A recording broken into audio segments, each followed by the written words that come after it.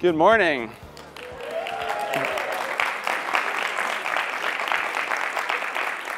Hope everyone had a fun night in New York City. So here we are in the New York Times building. And when planning my talk this year, I thought, what better thing to talk about than the New York Times Innovation Report? Who here is familiar with the New York Times Innovation Report? OK, about a third of you. Well, by the end of my presentation, hopefully, everyone will raise their hand. So before I get into the innovation report, I want to take you back. I want to take you back to the early 90s when my friend David and I owned a business called the Bagel Times.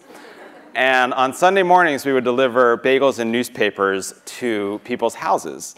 And I was amazed as a 12-year-old that people in Cincinnati, Ohio, wanted to get the New York Times in addition to the Cincinnati Enquirer. So we would actually order these papers wholesale, and I would get a big stack of New York Times on my doorstep, and then we would pick up the bagels and drop them off to people's houses.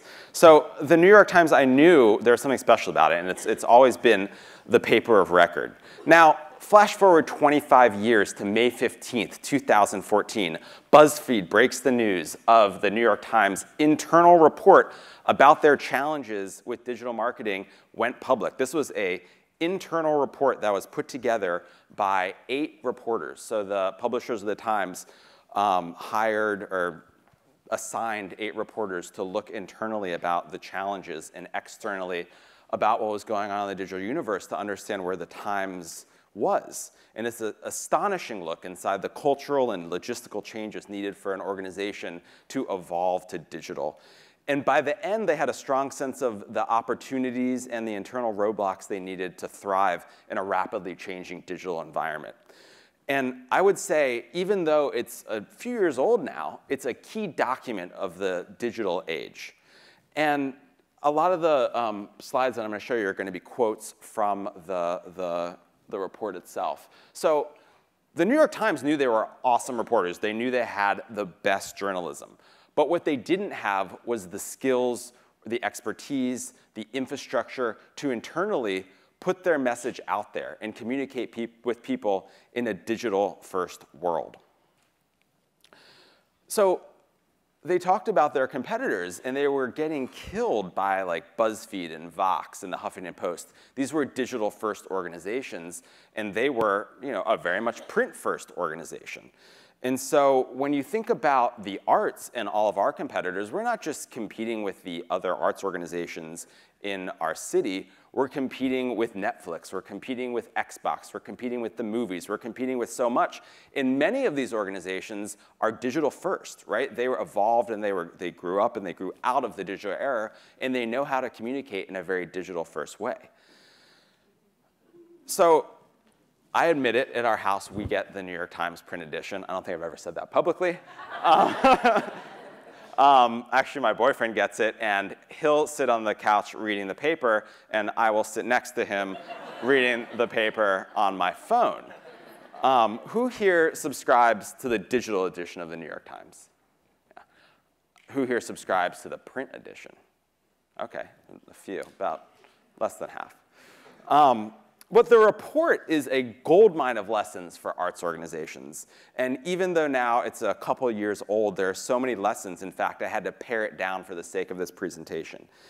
You may have heard me say this before, and some of the presentations yesterday touched on it, but we are living through, in the last 15 years, the most dramatic change in how human beings communicate in all of human history, right? Which is an incredibly exciting time to be a marketer. But it's an incredibly challenging time because the pace of innovation is so intense, you constantly feel like you're in a state of catching up.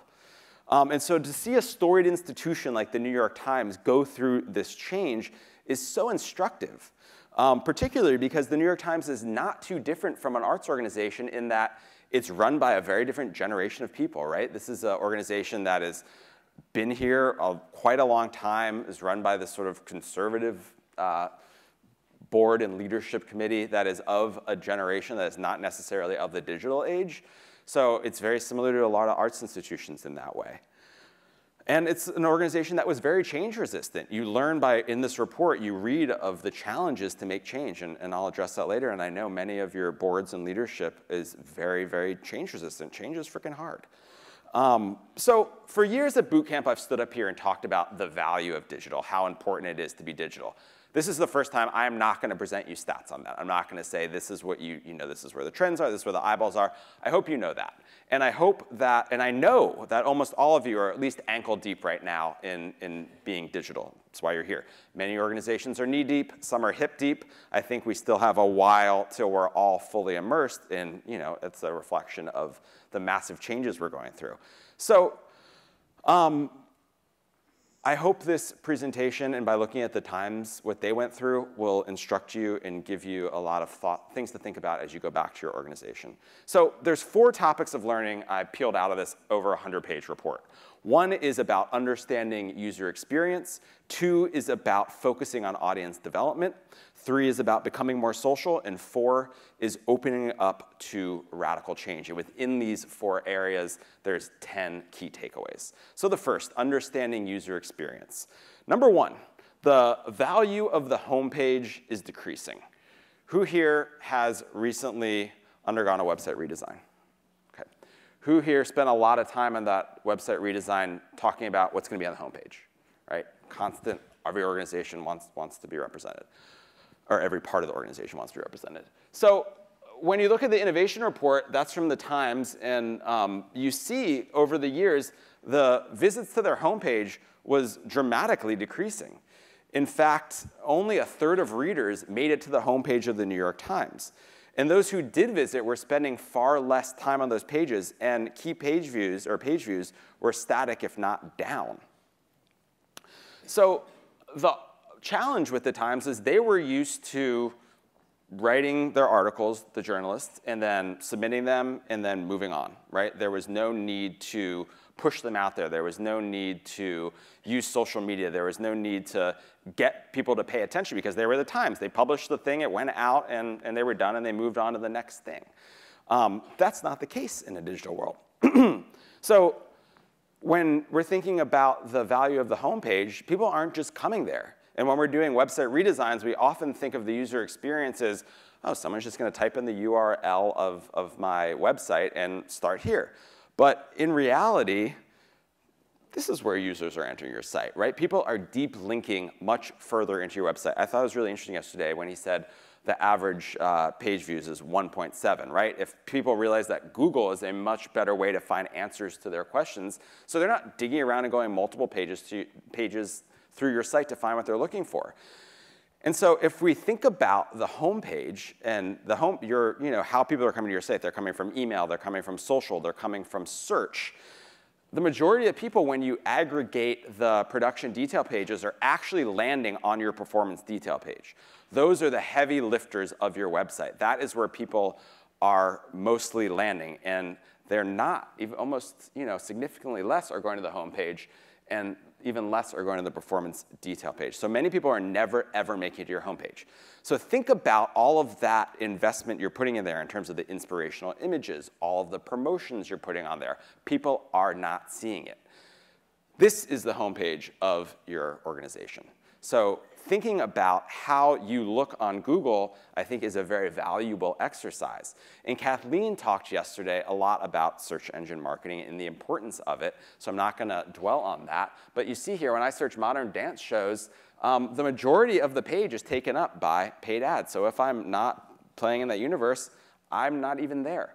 And then you have to think about how you're appearing on Google Places and how you're appearing in your organic search. These are very valid things to spend time thinking about. I pulled this up, and I was thinking, how can I find a really bad paid search ad? I know they're not here. Organic search ad, sorry. But that's not a very good introduction to the organization. That is an organization that definitely needs to spend some time thinking about their search engine optimization, which is how they look on the homepage of Google organically. So we worked with Seattle Opera, and Christina's going to come up here later today and talk about user testing. And one of the big takeaways in looking at their analytics was that graph I showed you, where the majority of people were landing on their production detail pages. And this is their new production detail page, and it looks a lot like a home page. And that is by design. So that inspirational imagery is part of their production detail page. And as we look at this production detail page, you see that infusion of beautiful imagery, of cross-promotion, ways to save. That's something you would put on your homepage, perhaps. And as you go down here, you see this beautiful multimedia. This, again, looks like that homepage scroller you see on many arts websites. So thinking that a user is going to start on this page and may not go beyond this page. They're never going to go to the homepage. So all of that information is here. And this cross-promotion. So they may not be interested in Hansel and Gretel, but at least they have the opportunity now to see what else is going on this season, giving someplace to go next rather than having hit back. If people are going back to your homepage, it's because there's something not going quite right on your website generally. Number two, mobile is a separate experience, right? Mobile is not a mini version of your desktop site. So the Times said, instead of running mobile on autopilot, we need to view the platform as an experience that demands its own quality control and creativity. So every year we do a digital marketing benchmark survey where we survey a bunch of you and arts marketers. This year we had over 130 organizations respond.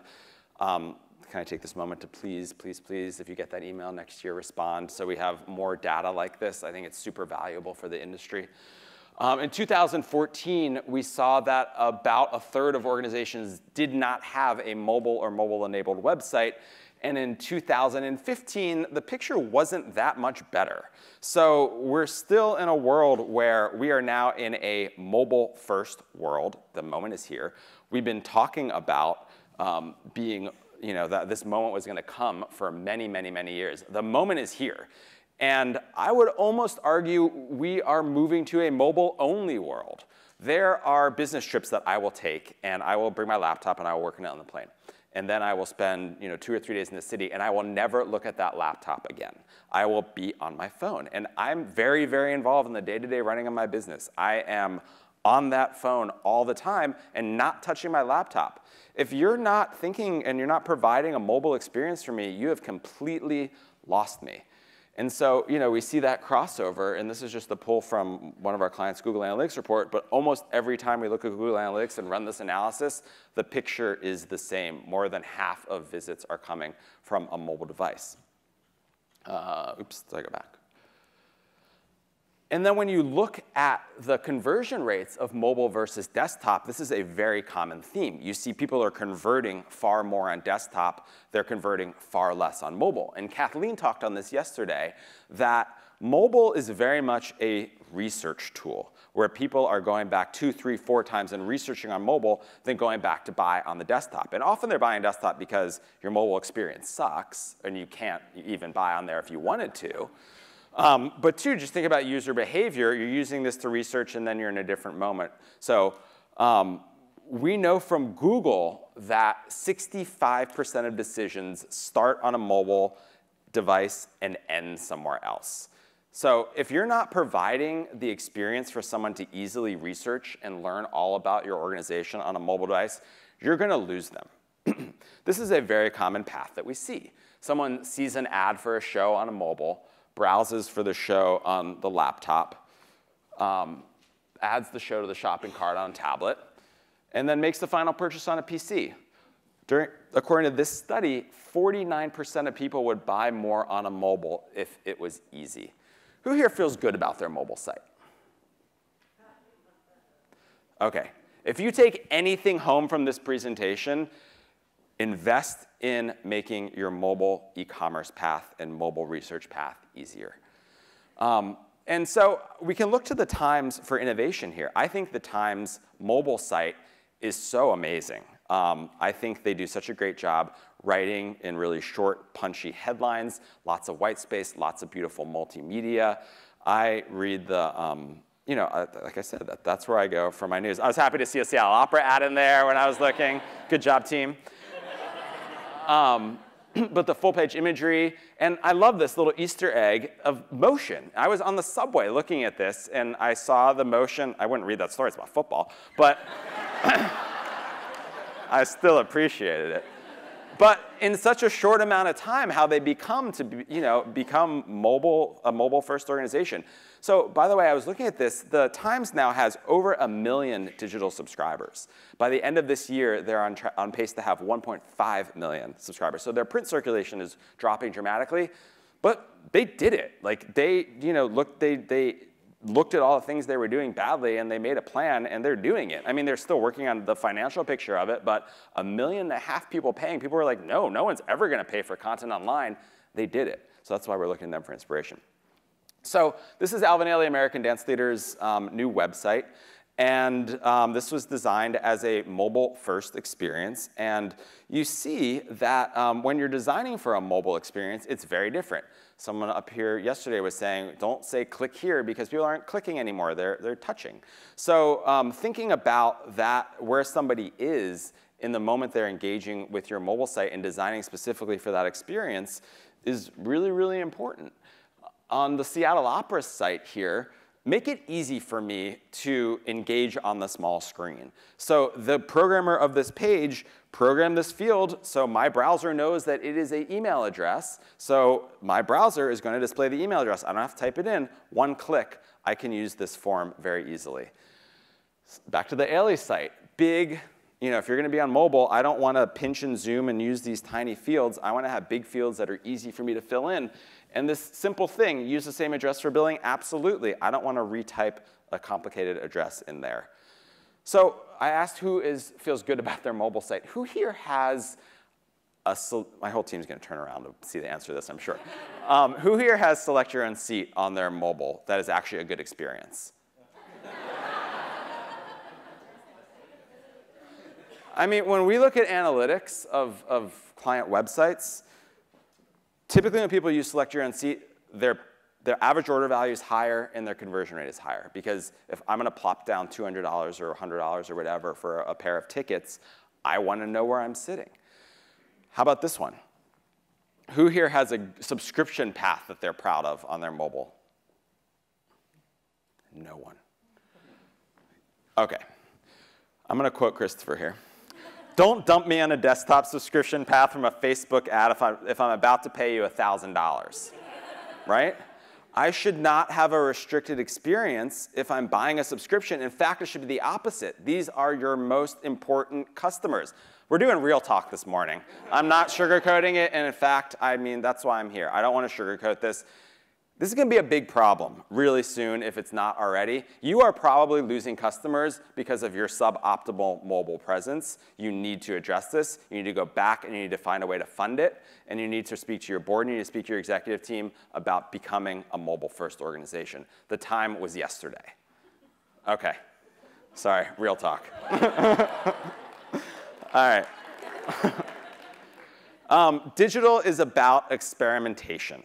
So the Times said, unlike a printed newspaper, which is published to near perfection and launched once a day, I touched on that earlier, a digital experiment should be released quickly and refined through a cycle of continuous improvement, right? So about A/B testing and optimizing, and not just launching your website every 5 years and then going on doing your other job, and then 5 years later being like, oh, crap, our website sucks.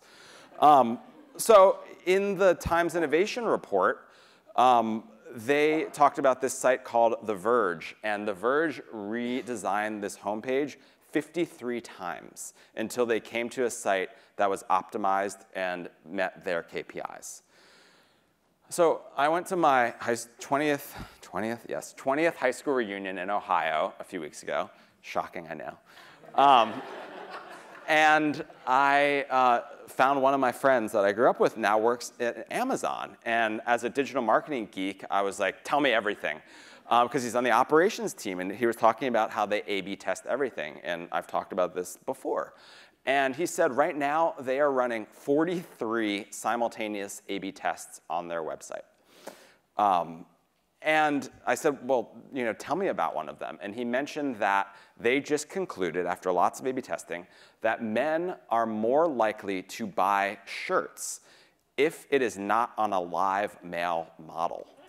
So if you look at this, you see, can you imagine the effort now to roll out and take pictures of all the shirts again of people not on models?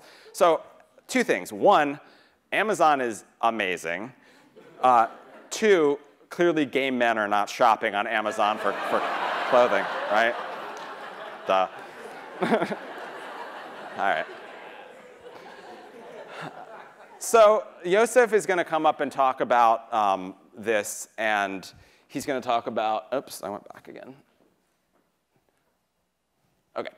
So we have to extend our culture of experimentation to our websites. We spend a lot of time A/B testing a lot of other things, email, social, display ads, search.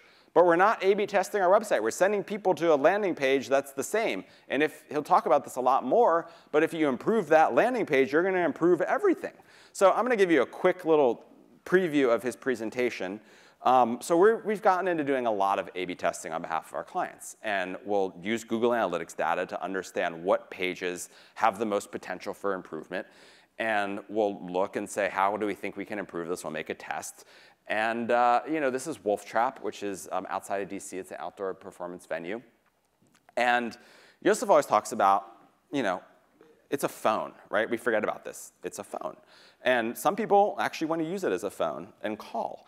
And we saw from the analytics that less than 1% of people on the Wolf Trap mobile site were actually using it as a phone because there were no clicks, no places to actually click to call. So the A/B test was just add a call to buy button. And the results were pretty astounding. I'm not going to tell them to you because Yosef will. So he's going to show you this example and a lot of other really fun A/B tests that we've run that have dramatically helped our clients' websites. Okay, the next section is focusing on audience development. The idea that you just can hit publish and the reader will come was no longer working, so they actively had to find an audience. In print, you're accustomed to the fact if you make the editor's cut, you're going to find an audience, but the realization is that you have to go find your audience. They're not just going to come and read it, right? So we have to do the same. So I'm going to talk about how we can strengthen and segment to reach people at all points in the marketing funnel. And some of the presentations yesterday touched on this as well. So this is from the innovation report of sort of the funnel of the New York Times. They wanted to turn a non-reader to a drive-by, to a repeat reader, to a registered reader, to a subscriber, to a loyalist. How? Through quality journalism. They had that quality journalism. The work was the stuff at the bottom, right? How they're connecting to their audience, that audience development piece, which they just did not have. Well, we mocked up a similar thing for the arts, where you're taking a drive-by to a single ticket buyer. You could probably add in there repeat single ticket buyer, to a subscriber, to a repeat subscriber, to a donor. And you do that with quality arts programming, right? What's on the stage. And then you have all of these different digital touch points in which you have to push people down. And as a marketer and with often very little staff, you have to connect with people at all points in the funnel. And that's a lot of work. So, we touched on the marketing funnel yesterday. You probably, if you've ever been on a phone call with me, you've probably heard me talk about the marketing funnel. But, from awareness to consideration down to purchase or intent and then purchase, Google renamed this, which I think is a really nice way of labeling these sections, which is see, think, do, care. So I wanted to show you some examples first here on social. My point of this is you need to create content for all places in the funnel and identify appropriate key performance indicators for that content. This is a Facebook Canvas ad for Lord of the Rings in concert in Seattle this summer. Now, the point of this particular post was to get people excited about this concert. And the KPI was clicking through to the site to learn more about this. So this is a Canvas ad. It's a mobile-only ad unit on Facebook, and it is amazing for discovery. When people are coming to social, and this is one of the reasons I think Facebook is so powerful, you're looking to learn something. You're looking to discover something, right? It's not a passive experience. You want to discover on mobile. And the Canvas ads give you a great canvas to discover something, right? And so our goal here was to get people to click that learn more. And once they click the learn more, then they were much further in the funnel. And we can, from the moment that they clicked until the concert, target them with appropriate content that is about that concert. So we're going to story tell to them on Facebook over and over until they buy tickets. And then we're going to supplement that social media storytelling with display advertising. So wherever they go across the web, we can follow them with ads. So that is creating content, pushing people down the funnel. Does that make sense? So even within display, for example, you can create more top-of-funnel content, like this for Caramore, which is a festival in Westchester. So this is an acquisition effort. It's about showing that Caramore is outdoors and it's fun and it's about music. And then once someone engages, then they're going to get show-specific creative, especially if you have something that's super obscure. Unless you're hyper-targeting that based on CRM data or retargeting data, it's going to be very hard to put that in front of an acquisition audience and have it do absolutely anything. So you want to sell the experience to the top-of-funnel people, and once people have engaged further down, you can hit them by more targeted ads that are specific to a performance. Same thing with video, and we're going to have a really fun panel on video later today. This is the Goodman, and this is an ad. This is a top-of-funnel ad. I've been out here and I've said you shouldn't do talking head ads, and I sort of want to slightly revise that. You can create talking head ads, but you're not going to want to put them as promotion on Facebook. You're going to want to maybe email them to your most loyal buyers or people who know your organization. But your artistic director talking about how great the season is, that is not a Facebook newsfeed ad unless it's hyper targeted, right? So this is an acquisition ad from the Goodman trying to get people to just, it's a thumb stopper, get people to pay attention.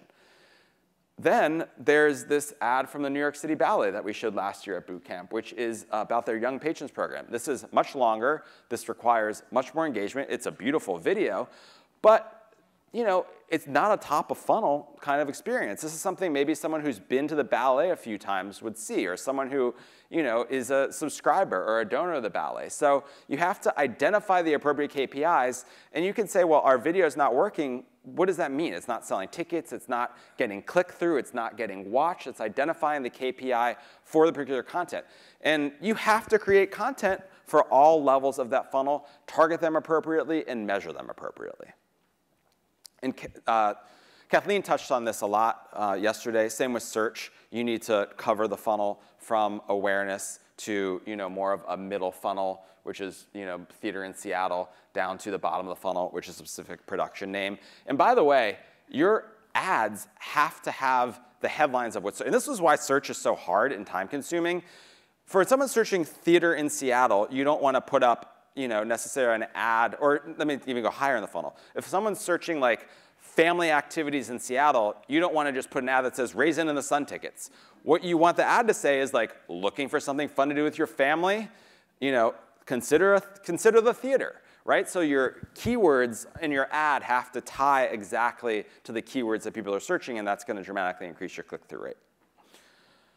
So this is something we recently discovered. We did an email audit for the National Ballet of Canada, and my colleague Ashley and I were sitting there, and she actually had this awesome insight with email. So we sorted their emails by subject line, and we looked at open rate and click-through rate. And we found that emails with price and urgency in the subject line had higher open rates, and emails with content drove more traffic to the site. So think about that as you're planning your email calendar. If you can get your content earlier to people, then you can get them, you send the content, send the video earlier, and you make the subject line about that content, and the KPI of that email is to get people to the site. Then they're a little further down the funnel. Then you can plan your next segment of emails that are more about price and promotion until they convert, and you can take the people out that are converting earlier so you can give less discounts earlier on and discount more in the future. Okay, becoming more social. I could do an entire hour on this easily, but it was with social. It's certainly not a build it and they will come scenario. So as homepage visits were declining, social media was not really picking up the slack for the Times, and their competitors like BuzzFeed. The Times had maybe, what was it, like 10, 20% of their traffic on social media. BuzzFeed was like at 60%. Why? Because they know how to storytell on social media. They are not afraid to position their content for a social media world. And this, they were getting clobbered. So the Huffington Post, USA Today, BuzzFeed, this is the New York Times, the paper of record was getting killed by these scrappy startups because they knew how to communicate in a digital-first world. Now, this next example, many of you may recognize. I've been talking about it for a couple of years, but I think it explains the importance of social media so well. So this is Jacob's Pillow. You saw Greg from the Kennedy Center. I think you can see his name up there. He posted this when he was at Jacob's Pillow. And by watching Facebook and by understanding how Facebook communicates and by doing a good job over the years of creating great content, building a following, promoting posts in a very strategic way, optimizing against conversion, those are all signals to Facebook that Jacob's Pillow is a very smart and good content creator, and they were rewarded with more organic engagement. Now, we are in a world where organic engagement is very hard to come by. This example is a couple years old where it was a little easier. It's still really tricky, but if you pay attention, like right now, you want organic engagement, do Facebook Live, right? That's what they're trying to push. That could change tomorrow, but at this moment, Greg was paying attention, and Facebook went from serving 1 billion video views a day to 8 billion video views a day. So as a smart content creator, what do? You give Facebook lots of video. This was in February. The Jacob's Pillow Festival starts in July and June. Thank you. I should know that. June. And in February, this post of this video, rehearsal room video, got in 90,000 Facebook news feeds. 90,000 impressions, essentially for free. There was investment, obviously, in making the video and the time and then all the advertising that led up to it. But there weren't, the festival wasn't until months later. 90,000 people reached 27,000 views. And so I looked at that particular week, how many people did Jacob's Pillow reach on Facebook that week? Well, they reached 1 million people organically. Now, the contrast is if you're still in a traditional media mindset, you can buy print ads to interrupt that many people. But even if you bought a full-page ad in the New York Times, you would only reach 680,000 people. So I think this just presents such a strong contrast in how the world has changed and how you need to social storytell in order to break through. And that 680 is down to 550 now in terms of, so this was back when that was taken. So I'm going to give you some tips for social storytelling. One, loosen up, right? And the Times had to do this in a big way. They were formal. They were used to their formal printed paper. They really had to loosen up in order to be successful online storytellers. So we talk a lot about at Capacity about the 70-30 rule. So 70% of your content needs to be earning attention, earning engagements, which is about giving. You have to give, ask. Give, ask, right? So the 70% post about giving. I think yesterday Matthew was talking about people are bored, right? What is the moment they're in when they're in a social media environment? They're bored. They want engagement. They want to discover something. You have to spend a lot of effort to provide that content to become a thumb stopper, right? You want people to stop and pay attention. You have to earn their attention. That 70% posts are hard for many organizations, and I'm going to give you some tips about that. So I looked, and it wasn't that hard to find the absolute worst piece of social media content from an arts organization, and I covered the names to protect the innocent. But this is, if you find something worse, please send it to me. But I think this is pretty god-awful. And, there's nothing good about this. The language preparing for the 25th anniversary season, it's not about the user. The image is just horrible. It's so lazy. There's no call to action. And they were rewarded with 6 pity likes. So are you going to go to this organization, right? So my point is, you can't just go and sit on this, go into a rehearsal room, snap a picture, and say we're doing social media. That's not how it works. You need to invest in this. You need to spend money on graphic design. You need to spend money on photography. You need to spend money on video. You have to engage someone who's a good storyteller and train them to do that. So compare that to this. Right? This is something I've been posting for a while, but I think this is one of the greatest social media posts in our industry. And this took about 20 minutes, and Lincoln Center uses this every year for Shark Week, and they've probably got a ton of engagement on Facebook from it. So showing Seattle Opera again, I think they've done an incredible evolution in a very hard space, right? Opera takes itself very seriously. To loosen up and to do stuff like this is not easy. This is a strategic move, but the amount of attention that they can now get because of this and the success of their paid social media campaigns is definitely impacted by the ability to tell stories. Look at that, 1,500 shares by that post. The Actors Theater of Louisville is doing two shows right now that involve blood, and I love this. They made a cooking show with two of the actors making the blood. So, I mean, that is super clever. That is the opposite of like a bunch of musicians in a dark room rehearsing. So, if you look at it, we talk about this Venn diagram, and this is what I think the craft of the perfect 70% post is. What's going on in the world, what's going on in your organization, and where do they intersect? So here's a very simple example, right? Super easy, dug into the archive. Here's another great one. There's something called Hamilton. I don't know if you guys have heard of it, but it's a show, and it's supposed to be really good. But the Lyric Opera of Chicago connected with that, and they posted that. I love this from the New York Philharmonic. And notice none of those examples were dance examples. I always go, oh, it's so easy if you're in dance. But there's a dance example, right? It is easier, okay? But they do a great job. They connected with Motivation Monday, and they're getting engaged. These are great 70% posts. So I encourage you to dig deep. And the Times learned this about evergreen content, where they had all of this amazing content. People weren't going to the homepage, but because if they're going through Google, they're going to be looking for evergreen content, content that is in the archive. So how can they leverage that? So for example, this is really blurry because it came from the Innovation Report, which is a stolen PDF. But you know, they compiled all of their book reviews in one place, and now a ton of people go to it.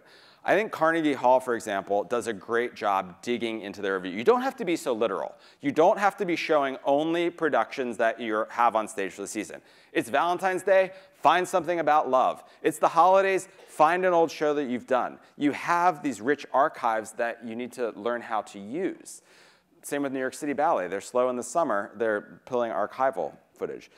With Alvin Ailey, they actually made on their website something that really reminded me of these evergreen content pieces that the Times made. It's a history of Alvin Ailey, which is a really top search term for them, and a lot of people spend time on their site looking at the archive. Jacobs Pillow did the same thing with their Dance Interactive. So providing that content, and then you can use this for social as well.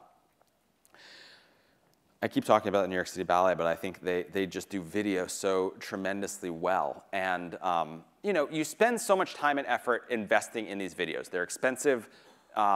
You want to create evergreen video that you can use year over year. And this video that City Ballet created about their family series, this is the third year I've seen it. As a content creator, it's very easy to say, oh God, I'm so sick of this. Everyone's seen it. No, they haven't. Like, you're putting it on your email, you're putting it on social, you're putting it, you know, on YouTube. Put it wherever you want and use it over and over again. The amount of time you spend making it, you should be spending more time promoting it in different angles. And guess what? Facebook's going to limit your frequency anyway. So use it more than you're necessarily comfortable with, because there's a large world out there. Same with the New Victory Theater has done that with evergreen video. Oops, I keep going backwards. And then Wave Hill made this awesome inspirational video and have used it through multiple campaigns. I think this is one of the best examples of this. I literally had to look up the name of this stadium. Fenway Park. Serious. The Red Sox. So, Red Sox fans? All right. But they did this awesome photo shoot in Fenway Park. And every time there's a Red Sox news moment, they pull this out. And it's amazing, because Boston's such a big sports town, right? So having this content that you can use in these moments is going to help you on social. Content is king and queen, right? So we looked, and 23% of total marketing budgets for this content marketing report for the nonprofit sector, 23% of budgets were going to content marketing. We asked a very similar question in our benchmarking survey. And for the arts, it is much lower. We are trailing behind a lot of not-for-profits in terms of investment in content marketing. This is an investment question. This is a budgetary question. Last year we talked about cut a print ad, create a video. You have to repurpose your budget to support this kind of marketing. It's a bigger change than just saying, oh, we're going to hire one person whose half of their time is going to be spent on social. It's an investment in all those things I was talking about: video, imagery, graphic design. So sidebar for Snapchat, real quick, because we're in the social section. I don't feel like we're addressing, we talked a little bit about Snapchat yesterday. Just want to give a sidebar. I'm not saying Snapchat is the end-all, be-all, but I feel like it's my responsibility to at least briefly talk about it because of its meteoric rise in the last year. Who here identifies as a Snapchat user, personally? OK, great, about half of you. Who here has used it, like geo-filters for their organization? OK, small, like 20%. Is anyone curating stories on behalf of their organization on Snapchat? OK, like Ryan said, I think that's a lot to ask. But for those who are not using Snapchat and you're trying to speak to a millennial audience, there's this thing called a geo-filter. And what that is allows you to create the design, and you target it by a geographical area. So you go into Snapchat, and like for this conference, we've geo-targeted the time center. So if anyone's sending a snap, they can scroll across, and they can pick the geo-filter and send it to their friends. And why this is amazing is that, A, if you have a millennial audience, and let me actually step back. So millennials are the primary users of Snapchat, but we are now starting to see, by evidence of this room, people in their 30s and 40s, especially in urban environments, are embracing it. It started the same way Facebook did, right? Facebook started with younger people, and it got a little older. It started in urban markets, and then it expanded from there. Snapchat is growing very, very quickly. If you want a way to tell millennials you care about them and give them a way to tell their friends that they care about you, there is no better way than that Snapchat geo-filter. It is very inexpensive. I think we paid maybe, to get geo-filtered this entire conference in Times Square, $120, $150, something like that. Very little. And I'm not saying you have to do this. I just want to present it to you as an option. It's about 200 million users of Snapchat right now and growing very quickly. OK, off my sidebar. On to the point of this social media section. Then it was about buying media. Now it's about create content, promote content, and buy media. The final section, opening up to radical change, right? Like I said, change is really hard. Humans are change resistant. And I thought the Times did an amazing job looking inward about what they were doing well and what they were not doing well, and you're seeing the result of that now. So this is an example from the report that really struck me. And this reminded me of something I hear a lot from arts organizations. Well, the marketing department's doing Facebook, and PR is on Twitter. And this talked about the silos that Greg talked about yesterday and how they've broken those down. So does this sound familiar, right? So structure dictates success. And we're going to talk about strategy in this last section. And when they realized that Facebook mattered more than Twitter, their traffic absolutely exploded. This is a strategy issue. Strategy is the allocation of resources. Now, this is very basic, so just bear with me. What do you have as a resource as an arts marketer? You have time and you have money, and that is it. How you allocate that time and money is going to lead to whether you're successful or whether you're not. We know from our benchmark study that 39% of arts organizations indicate that having no clear digital strategy is one of their biggest challenges to digital success. That is that's kind of harrowing. So let's talk about strategy when it comes to social. Just look at these numbers, right? And I talked about Snapchat. And I want to underscore again, I'm not saying do Snapchat. I'm doing say do Snapchat if it strategically makes sense for you. So the game is won and lost on Facebook. I've been saying this for years. I'm waiting one day, maybe I won't say this, but at this moment right now, you need to get good at Facebook storytelling. It is the most powerful advertising platform ever invented in the history of the world.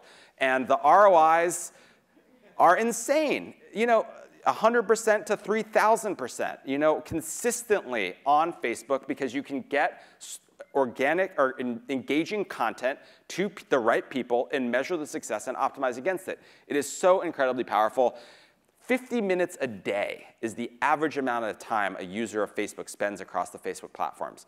Who here read Facebook before they got out of bed this morning? Right? Half of you. That is where your audience is. Invest more money in Facebook. Then, if you're doing Facebook well, think about Instagram. It has the same powerful targeting platform as Facebook. And Twitter is in a rough place right now. Their user growth is stagnating. I am not a huge Twitter user. I use it when I go to conferences. I would almost, I don't see a huge value in Twitter. Maybe some of you are getting it. And again, it's not my strategy, it's yours. Measure it against your KPIs. Is it working for you? Right? Like Matthew said yesterday, it's not right or wrong, it's test it. LinkedIn, much smaller universe. I don't think most arts organizations, unless you're killing it, absolutely killing it on Facebook, then you can go to LinkedIn and Pinterest or even Snapchat. But I mean, this next slide really puts it in perspective, right? This is millennials. Everyone talks about Snapchat and millennials. Well, when it comes to reach among millennials and average monthly minutes per visit, guess what? Facebook's killing it. Next time your executive director asks, why are we not on Snapchat, show them this slide. It is all about Facebook, at least for now. OK, so I want to talk about Ailey. When I started Capacity Interactive, when it was just me, one of the first projects I got to work on was with Thomas Cott at Alvin Ailey. And the organization just got a $1 million grant from the Doris Duke Foundation to rethink their digital. And we were thinking about how are we going to invest in social. And the first thing that we did was do a survey of the audience and understand what social networks the audience is spending their time on. And the answer was Facebook and Twitter.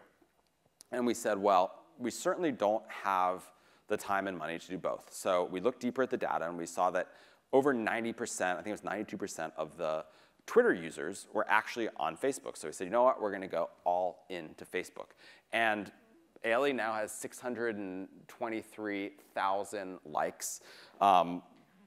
It grew so fast with amazing content creation and a real focus on Facebook storytelling. And consistently, we will see 1,000% ROIs across this platform, getting better every year.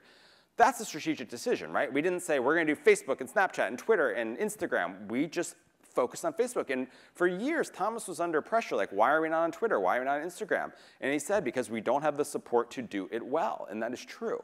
Now, a couple of years later, they went into Twitter, and they're now on Instagram. But actually, interesting, the Instagram philosophy is totally different for them. It's only from the dancer's perspective. So it was a very strategic maneuver. That is strategy, right? I talked a lot about New York City Ballet. Karen Gertie, the marketing director, was on the boot camp stage a couple of years ago talking about their video strategy. She realized the importance of video a few years ago when they were having some financial difficulties, went to their executive director and got the blessing to invest in video. And she said on the stage that they're spending over, that was 2 years ago, over $200,000 just on video production. Now, they're not doing all the things, and I realize you don't all have $200,000. But this was in a time when they were in the red, and they invested in it. So my point is, don't try to do all the things. Pick the thing that you are good at. Maybe that's email. Maybe it's web user experience. Maybe it's Facebook. Maybe it's video. But one or two things and do them really well, rather than trying to spread yourself too thin because you just don't have the resources to do that.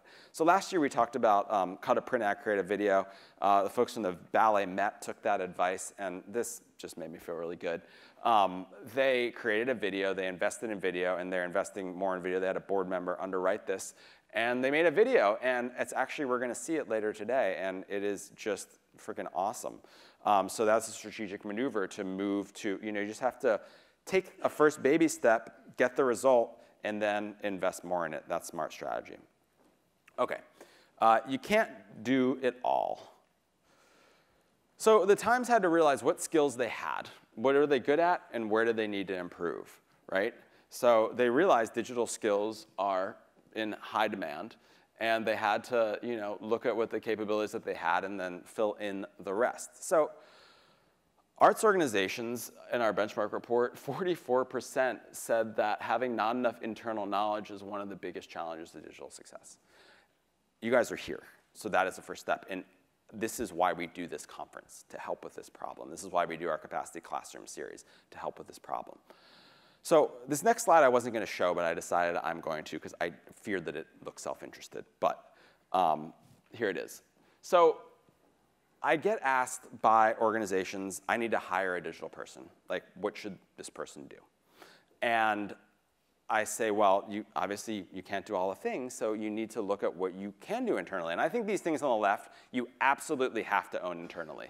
Social channel management, email, and website content management. The things in the middle are things that you supplement with experts no matter what size you are, if you think that's appropriate.